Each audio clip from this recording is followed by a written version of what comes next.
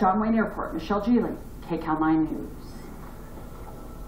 The former Redlands teacher Laura Whitehurst remains in jail tonight, but her attorney says that's not the right video there. We apologize for that.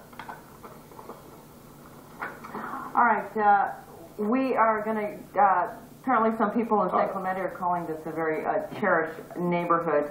But tonight, others say this unique 4th of July, this is not the video we're looking at, but we're telling you about another story. Yeah, a unique 4th of July street party has become so dangerous and a drunken free-for-all, basically, and they want the city to shut it down. Kcal